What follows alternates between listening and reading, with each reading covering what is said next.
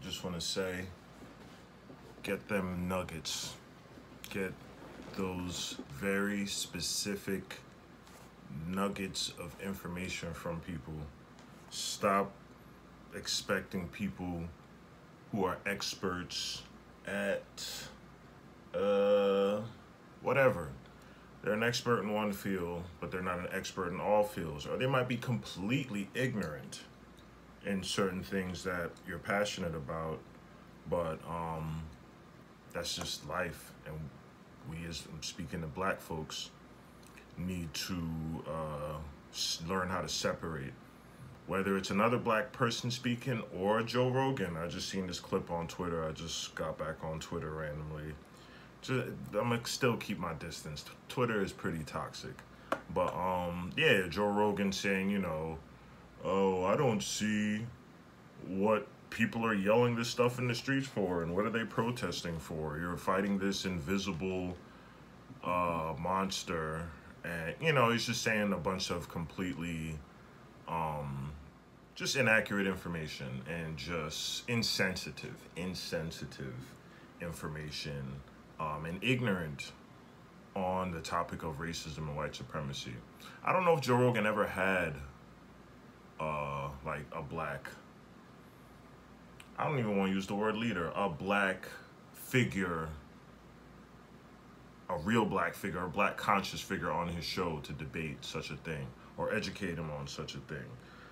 I'm not sure. Maybe he has. I feel like I've seen Tariq on there, but I'm not sure. But yeah, I still I'll still listen to Joe Rogan. I'll go to his stuff if I see it. He talks about like aliens and outer space and astrology and fighting and shit like that. That's what I go to him for. It's just he's very popular, so he'll talk about all the random things like racism and really have no fucking clue what he's talking about.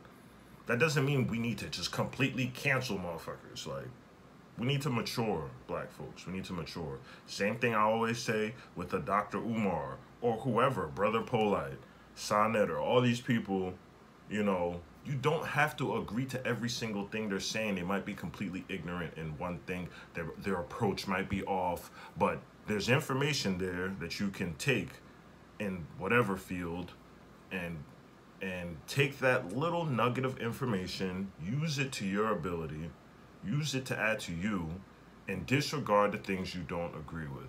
I think that's a very important thing for us to start doing, because people have vital information. For instance, I always speak on Eckhart Tolle and Alan Watts. Like, I listen to them religiously. If I'm not listening to them, I'm probably off and falling back into my depression.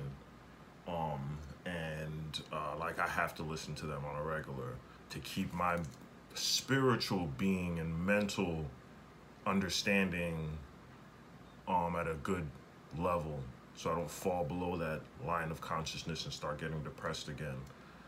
But I don't expect them to speak on white supremacy and racism.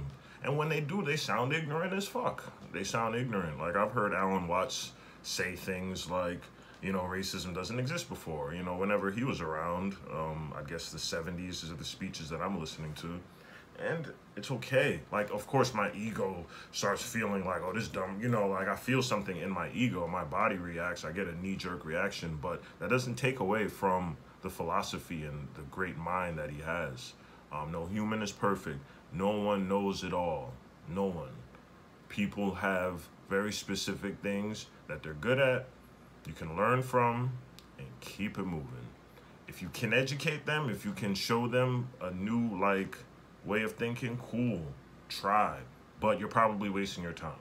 So I say that to say, get your nuggets of information, be specific about it, and keep it the fuck moving. Keep it moving, y'all. Let's not get too caught up in our emotions. Peace.